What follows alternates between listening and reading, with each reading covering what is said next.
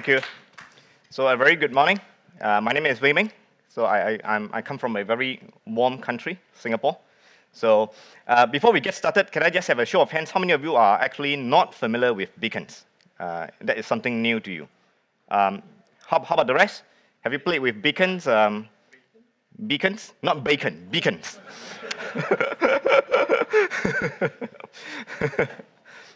Okay, so I'm super excited to be here today. For the next 45 minutes, I'm going to talk to you about beacons.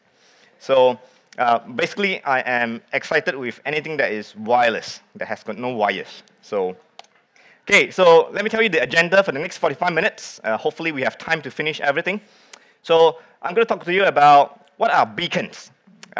One thing to clarify, my talk today is going to be cross-platform. It means that it runs on iPhones, it runs on Android. I'm not too sure about Windows Phone, but who cares about Windows Phone anyway, right? So I'm going to talk about the different types of beacons and how to detect beacons in iOS as well as Android. Now, if you want to follow along, you can download and install the following two applications.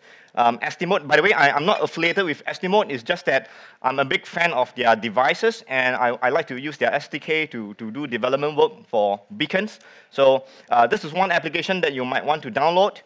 And the second application, Light Blue, is an application that allows you to scan for Bluetooth low-energy devices that are around you. Right? So for example, you can use that application to scan for people with heart transplant devices in their heart. You can connect to that device and stop the device. No, I'm joking. So you can't really do that. But now, let's talk about location-based services. Now today, as a mobile developer, I'm really sure that you are no stranger to location-based services applications. So the ability to get your location, your latitude, longitude, it's of interest to a lot of people, including users. So, but the problem is that when you are indoor, getting simply the latitude and longitude of your location is not enough. So you want to know whether you are near a particular store when you're indoor. For example, you are in a shopping mall.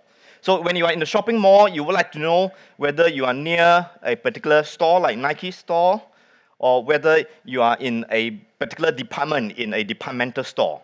So as you travel around indoor, you want to know where exactly you are. And simply knowing your latitude and longitude is not going to be really helpful. And hence, we need micro-location technology. And the answer is in the form of beacons. So at this moment, there are two main types of beacons. Apple has got the iBeacon. Apple is the one who pioneered the so-called beacon technology. And then shortly after, Google says that, hey, Apple has got something, we need to have something as well. And it calls its beacon technology Eddystone. Why do they call this Eddystone? Okay. I'll tell you later. So all those who get it right, I'll throw you a beacon. Okay, so according to Wikipedia, beacons are basically a class of Bluetooth low-energy devices that broadcast their identifiers to nearby portable electronic devices. So if you download the Eddystone beacons, Eddystone application, you will not be surprised to see that there are actually a lot of beacons around you. Now, before we talk about beacons, we need to understand the Bluetooth technologies that are in use today. So today, there are two main types of Bluetooth technologies. The classic Bluetooth, which everybody is very, very familiar with. This is the classic Bluetooth that allows you to have streaming audio to your earpiece. And more recently, we have what we call Bluetooth Low Energy, BLE. So BLE is actually designed for occasional exchange of small data. And it's basically very similar to your classic Bluetooth. It operates in the 2.4 gigahertz band, except that the connection is really fast, and it takes very little amount of energy. And the range is more than 100 meters as compared to your classic Bluetooth. Now, in order to support beacons in your applications, there are some criteria that your devices need to fulfill. So if you are on the iPhone, I think as far as iOS is concerned, you should be pretty safe. Starting from iPhone 4S and above, Apple already supports BLE. How many of you are still using iPhone 4? One? iPhone 3GS?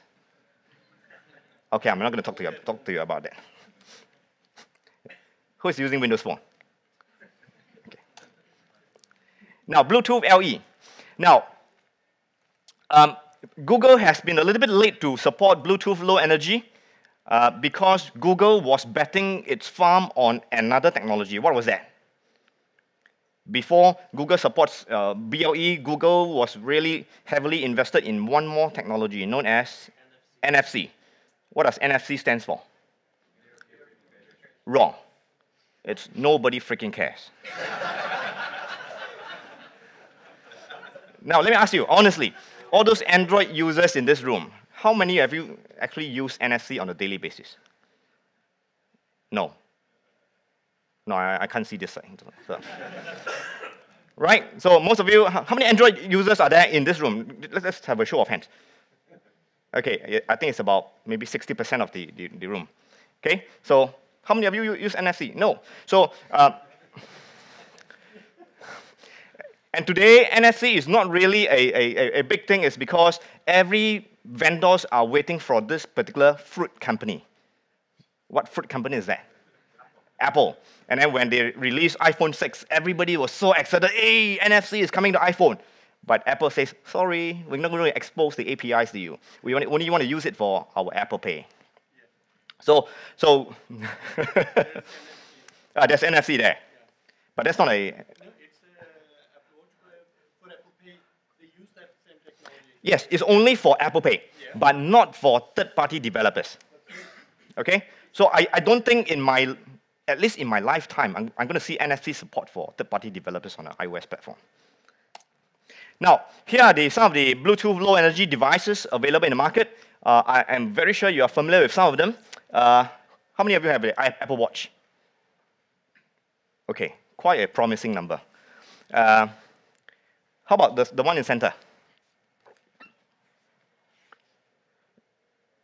Okay, this is what we call the TI sensor tag. So it's basically a small little device that supports Bluetooth low energy, and it has got built-in sensors. The one that I've shown on the slide here has got 10 built-in sensors.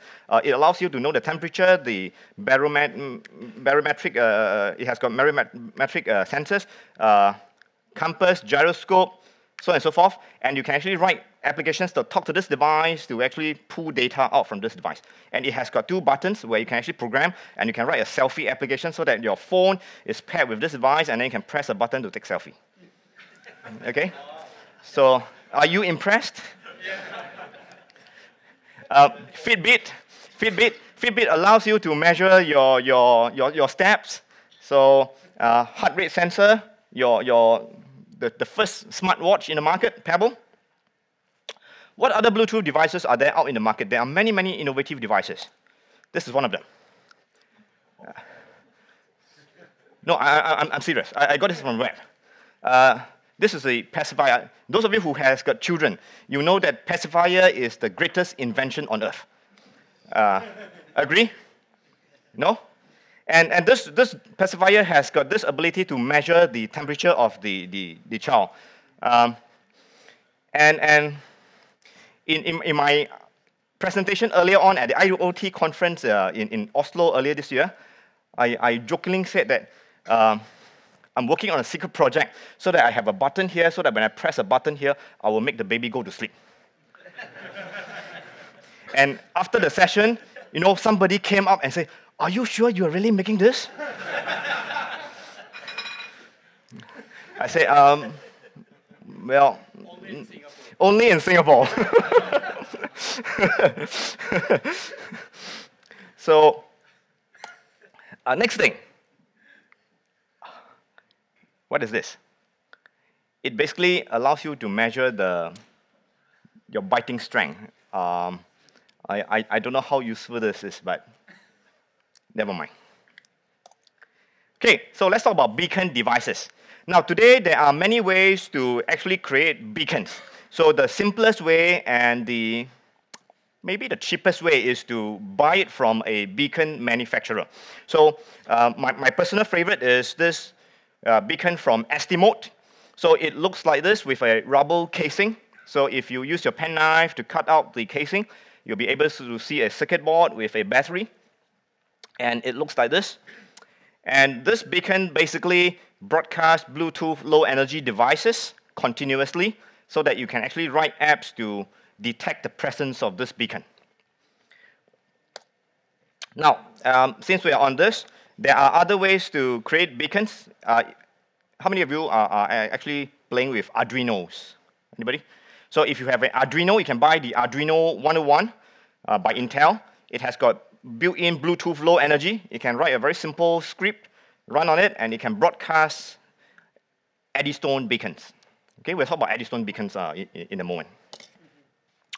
So this is how beacons work. So beacons work by transmitting Bluetooth low energy packets continuously. And you, as the developer, basically write your apps. It works on Android as well, even though I show an iPhone here.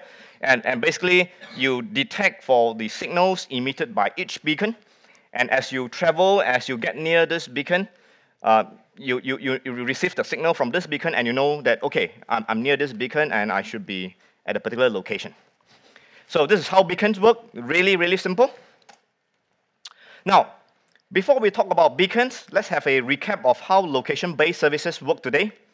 Now, those of you who are developing apps, you know that in iOS, you make use of the core location framework, and in Android, you use the location manager to get your location. But internally, how does it work? Now, let me start off by saying that, first of all, it can make use of GPS, right? I think GPS is something that everybody is very familiar with. What else besides GPS? What other techniques does it use to get your location? Assisted GPS, or sometimes we call this cellular network, okay? And then Wi-Fi. What else? What else? Are these three the only ways you can get the location? Bluetooth.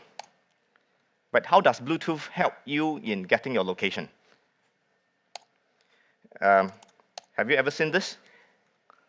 Those of you on iPhone, when you turn off Bluetooth, it says location accuracy and nearby services are improved when Bluetooth is turned on.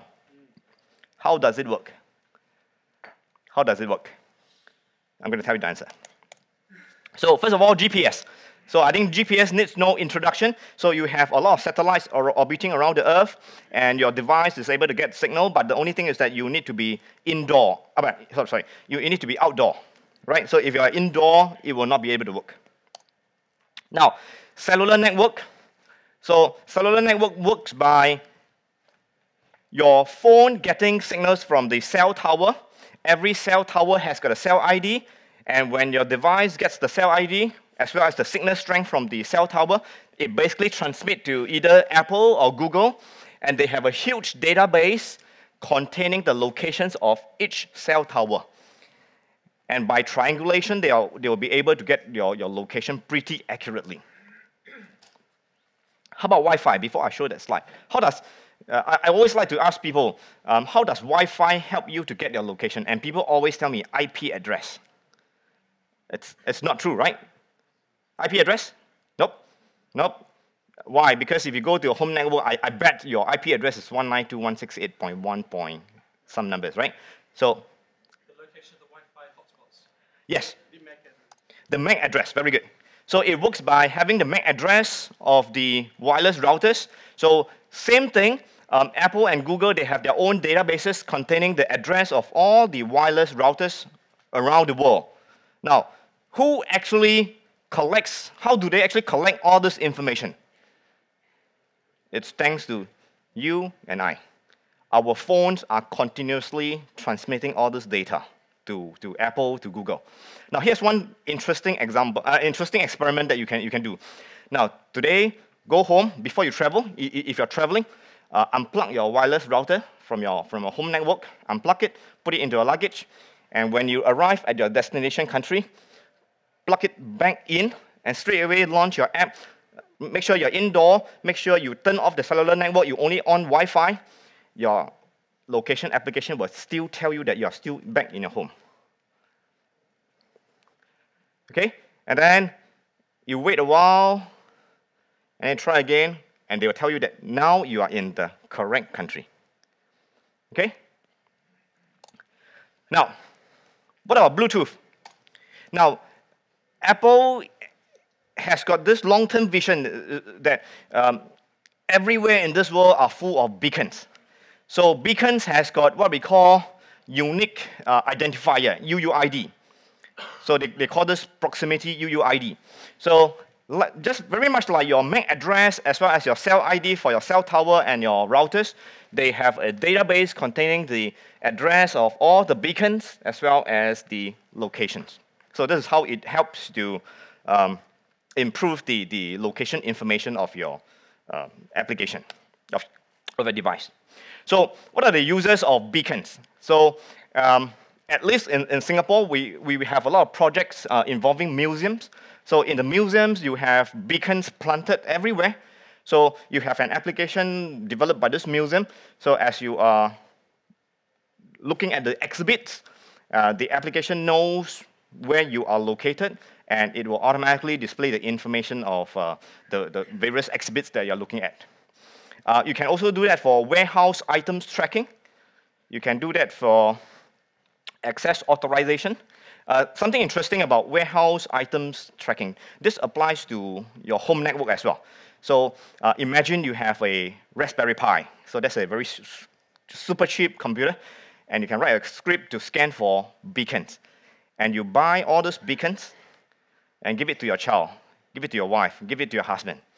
So anytime your children gets home, the Raspberry Pi would be able to detect the beacon, and it would automatically send a message to you and say, okay, your children is back home. Or if your children has left the house, your Raspberry Pi can automatically detect that and then send you a push notifications. Okay, so do you actively track where your kids are? Sorry, wrong audience. We do that in Singapore. Maybe it's a cultural difference, but okay. Advertisements. So this is very useful. For example, your company, or in a big exhibition, when somebody goes to your booth, you want to tell your audience about the great products that the company is selling. So you can actually take a beacon, put it under the table, and then the users would be able to automatically see that whenever he comes near your booth. I'll talk about that in a while. Google has got this project known as the physical web, which allows your device to automatically tell you that you are near a beacon. Okay, let's talk about iBeacon first. So iBeacon, first of all, is a trademark of Apple. So whenever you talk about iBeacon, you're talking about Apple's implementation of beacons. So in the US, in all their Apple stores, they have beacons embedded under the table. Something interesting about Apple stores is that they hide their equipment really, really well. Can you find where are their cash registers? Have you ever shopped in an Apple store in the US? So if you pay cash, where do they keep the cash? It's actually hidden under the table. So now you know. And where do they print the receipt? The printers are embedded inside the table. So it's very strange. Also, when you pay for something, they say, hang on, get the receipt from under the table. So in the US, they have beacons in the Apple stores, and everywhere you go, the Apple Store application will tell you, okay, now you're looking at iMacs, now you're looking at a very expensive MacBook Pros. Anybody ordered the new MacBook Pros? No. Okay, no Apple fans in this room. Now, let's talk about iBeacons in more details. Now, basically, iBeacons transmits a Bluetooth low energy advertisement every second. And the kind of things that it transmits is very, very limited. So it basically transmits a 20 bytes data. So the first 16 bytes is what we call your proximity UUID. And the next 2 bytes is your major, and your next 2 bytes is your minor. So why is this useful? before we talk about that. Now, imagine that you are a um, departmental store like Macy's in the US. So Macy's has got a lot of branches all over the states. So if Macy's would be to implement beacons, so all the beacons that Macy's purchase would have this proximity UUID. Now, this is a long string of characters that is so-called unique to one vendor, but it is important to clarify at this moment there is no central body governing the use of proximity UUID. Meaning, if Macy's would to use this UUID, I can create a beacon with this proximity UUID. I can do that if I want to. So for all the beacons that you use in the beacon Macy's store at, let's say, Las Vegas, you have a major 1. All the beacons that you use in San Francisco, for example, would have major 2. And within the store in Las Vegas, the beacons that you have in the shoes department may have minor 1. All the beacons that you use in the men's department may have minor 2. So collectively, these 3 pieces of information allows you to identify that this beacon belongs to a particular company. This beacon is actually in a particular store, is in a particular department. So what's the range of iBeacons? Standard range is 70 meters, and the farthest that you can go is 450 meters, but it depends on a lot of factors. It depends on the location, the placements, the obstructions, as well as the power transmission of the beacon. So now, for those of you who are familiar with Bluetooth low energy devices, Bluetooth low energy devices basically has got 2 phases. The first phase is advertising to let people know that you are around. And the second part is how do you actually connect to that device, to configure that device. But for beacons, for iBeacons, the main task of iBeacons is to advertise. So it keeps on advertising itself.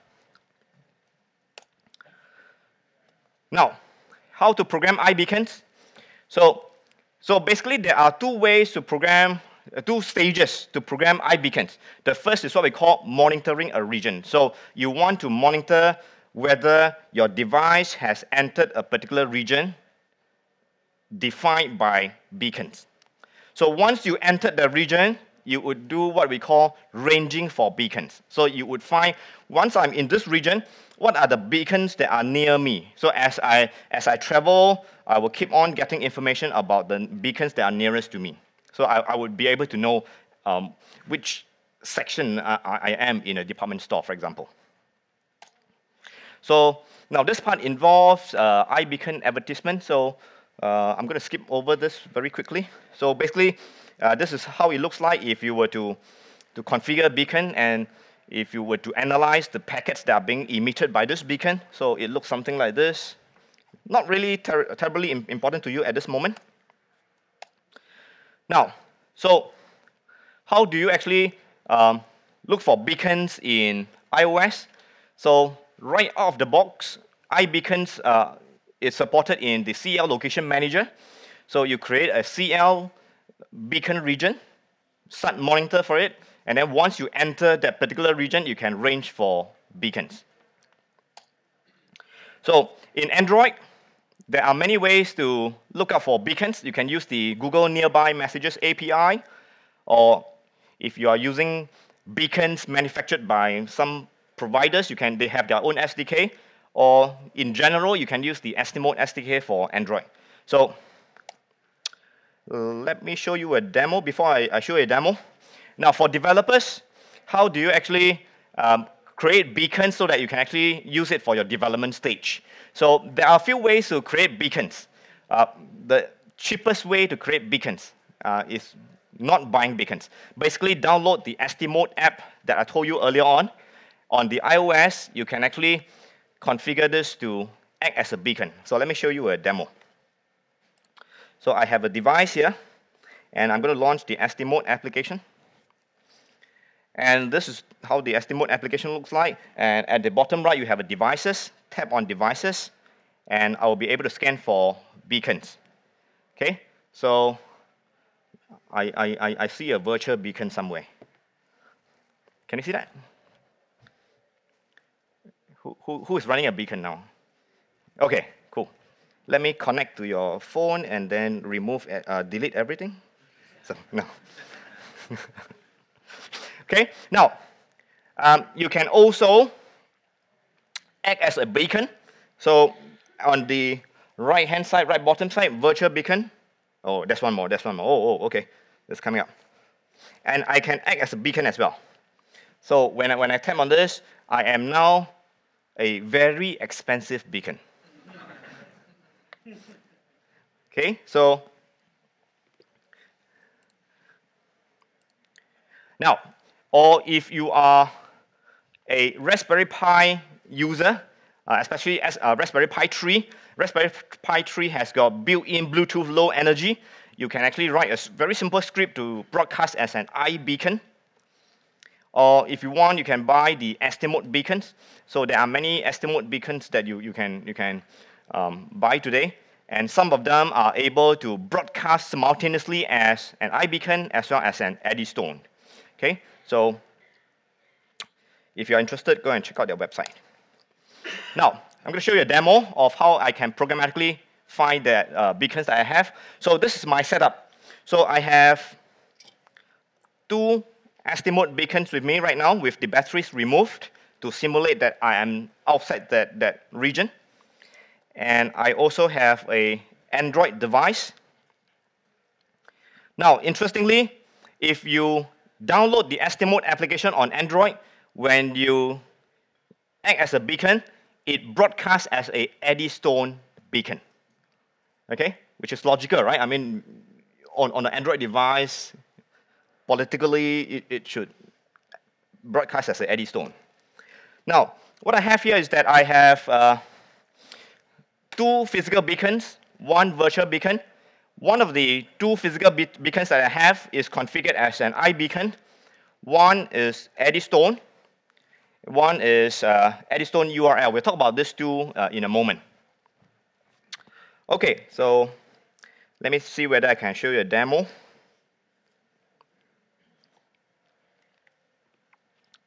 So this is my application. So when I first run this, I say that exited region. I'm not inside the region. Okay, let me just run this one more time.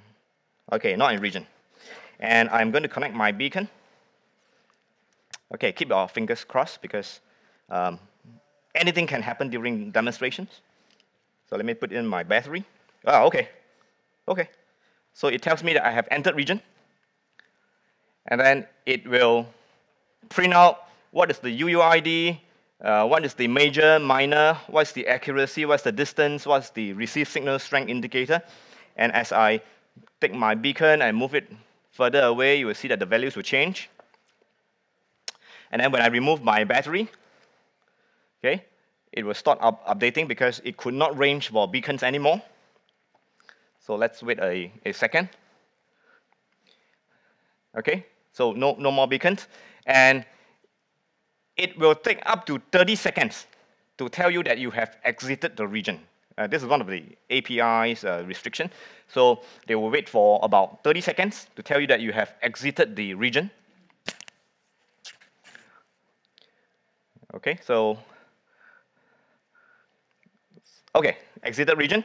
And I'm going to switch my application to the background. Okay, so the background. And I'm going to put my battery back in to simulate that I have exited the region and I'm coming back nearer to the beacon again. So I'm going to put it in. There you go. And my application pushes a notification to tell you that, hey, you have entered the region, you're monitoring. And then I can touch that, launch that to tell me about the location. Yeah.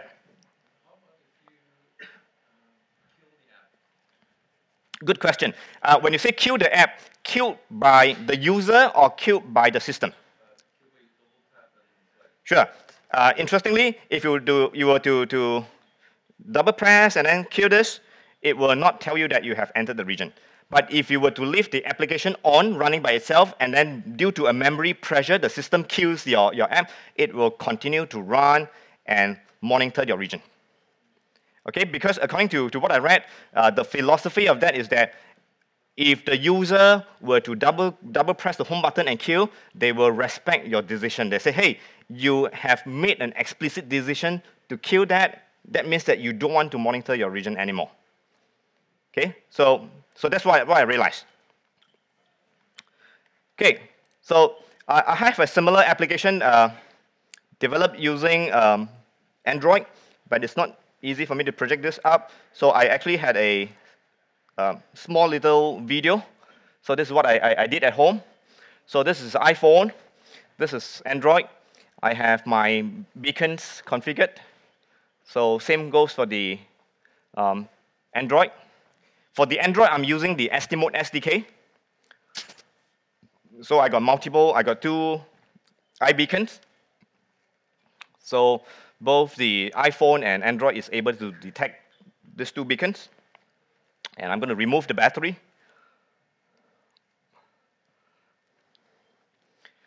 So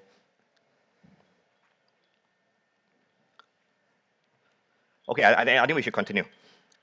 So just trust me, it works. Okay, next, let's talk about Google's Eddystone. Now, remember I asked you that question, why do they call this Eddystone? Basically, it's named after this lighthouse in the UK called Eddystone. So, Eddystone is a Bluetooth 4.0 open source communication protocol designed by Apple. It's very similar to iBeacon. So, and the good news is that it is officially supported on both the iOS and Android, meaning your iOS app and Android can actually detect Eddystone beacons as well. Now, the key difference is that Eddystones are actually much more feature-rich as compared to iBeacons. iBeacons basically transmits proximity UID, major, minor, nothing else. For Google's Eddystone, it supports the following types of data types. So you have what we call UID. We'll talk about it in a moment. URL, as well as TLM. So first format. So Eddystones can actually transmit this kind of information known as the Eddystone UID. So it basically transmits 16 bytes, namespace, followed by instance. So your namespace is pretty similar to your proximity UUID. So basically, it's a string of hexadecimal numbers. And they basically say that, okay, you're recommended to use the first 10 bytes of the SHA-1 hash of your domain name for your namespace if you want to create a namespace for your beacon. And you have an instance, very similar to major and minor. And so this two blocks of information is being transmitted by Eddystone beacons. So this is for UID. You can also configure your beacon to transmit Eddystone URL. Now this is very useful. So you can actually transmit a URL. And so what happens is that this beacon keeps on transmitting the URL that you have configured. Now something interesting, on the Eddystone beacons, there is a constraint. Your URL cannot exceed 23 bytes, which is quite a small number of characters. So what normally people do is that they use the URL shortening service, shorten your URL so that your URL is as short as possible. And this ties in very nicely with the concept of physical web. How many of you are actually familiar with physical web? Physical web. For those of you who are not familiar, are you Chrome users? So if you have Chrome on your mobile phone, if on the iPhone, if you add the Chrome application to your Today screen, anytime you are near a Eddystone beacon, they will tell you that, hey, we have detected a beacon, and this beacon has got the following URL. So you can tap on that URL to launch your web browser. So it is supported on Chrome, on iOS, as well as Android. On Android, it's even simpler. So it will have a notification at the top of your device. Drag it down, you'll be able to see the URL that you have detected. Yeah. You need to you are talking about the Chrome you need to go to your settings and you need to go to privacy and you need to turn on this option called, I think, if I remember the name correctly, it's physical web. Go to settings, go to privacy, and then there's one setting that you'll be able to see. Make sure you turn it on. Okay, so if you want to try, I have a beacon that is configured. So let me plug in the power, and then go to your device, see whether you can detect my URL. The third type is what we call the Eddystone TLM. So it's designed to be broadcast by beacon alongside the data packets. So the telemetry packet consists of things like battery voltages, your temperature, the number of packets that you have sent since the last time you were powered up, or beacon uptime. This is very good for maintenance purposes. Now, how do you actually create Eddystone beacons for development purposes? If you have an Android device, again, download and install the Eddystone app, turn on the beacon option, and it broadcasts as an Eddystone URL beacon. Or you can buy the Arduino 101, write a script. If you Google for that, there is an application that somebody has written to broadcast that Arduino as a Eddystone beacon. Or you can, again, buy the beacons from some vendors. So how do you actually scan for Eddystone beacons on your devices? You can use the following apps. And let's talk about programming, Eddystone programming in iOS. Now, there are many ways to scan for Eddystone beacons in iOS. For those of you who are familiar with the core Bluetooth APIs, how many of you are actually familiar with the core Bluetooth APIs in iOS? So the core Bluetooth APIs is basically the set of APIs that allows you to do Bluetooth low energy programming in iOS. So if you're familiar with that, you can use that to scan for Eddystone beacons. But it's easier to use the vendor's SDKs. So Eddystone SDK is one of them. The only downside is that at this moment, the Eddystone SDK is not able to scan in the background, meaning your application must be in the foreground. So according to what I read, they are still trying to figure out how to make things work in the background. Now for Android, you can use the Nearby Messages API, or again, you can use one of the vendors' SDKs. So let me show you a demo. So I have these two beacons. One is configured as a UID. One is configured as a URL. So let me bring you back. This is my application. Oops. Okay, so okay, let me just run this.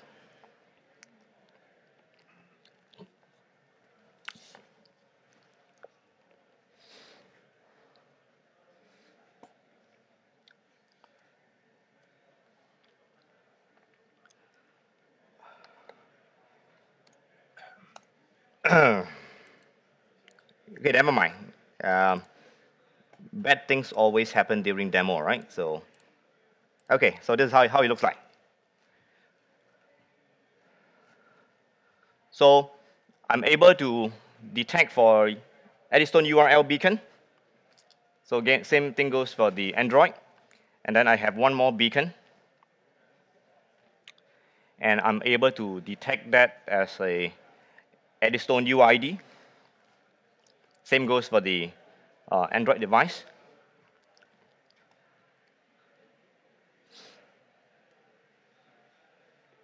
Okay.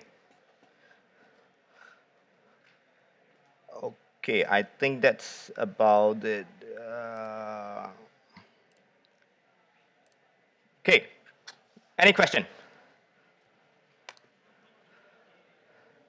Yes. How is it different from some ultra-high frequency RFID chips? Because the functionality seems very similar. For RFID, I think it all depends on the power. RFID is one possible solution, but the thing about beacon is that you just need to buy the beacon. I'm not too sure about the RFID that you are talking about, but as far as beacon is concerned, you just need to buy the beacons, put in the battery, and then turn it on, and then it will keep on transmitting. And the main logic is actually on the client side. Once you have detected that you are near a beacon, you can actually do whatever you want based on the information of the beacon that you have actually collected.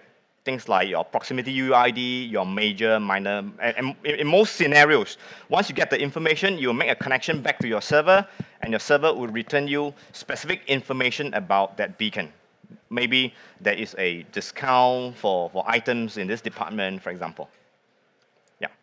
So, for me as a customer to like use this, I would have to like download the app from Mason. Then Mason would have to have all the beacons. Yes. So this is specific to each application. So each application would be written to scan for specific beacons that they are interested in. But I have to load the app for it to work. If I close the app, In most scenarios, you need to run that application at least once. Once you have downloaded, I run my application once, so it will start to monitor that. And then once you are done with that, if you do not physically remove that application or kill the application, you just press the home button, switch to another application, your application would be able to continue running in the background, scanning for the beacons that is of interest to you. if I reboot my phone, then what happens? It doesn't matter. It doesn't matter. As long as you do not physically double press the home button, kill the app. So even if you reboot that, that's a good question. If you reboot that, it will still continue to monitor for the beacons. Yep. Thank you very much. Great session. And by the way, the speaker gift is a beacon. Thank you very much.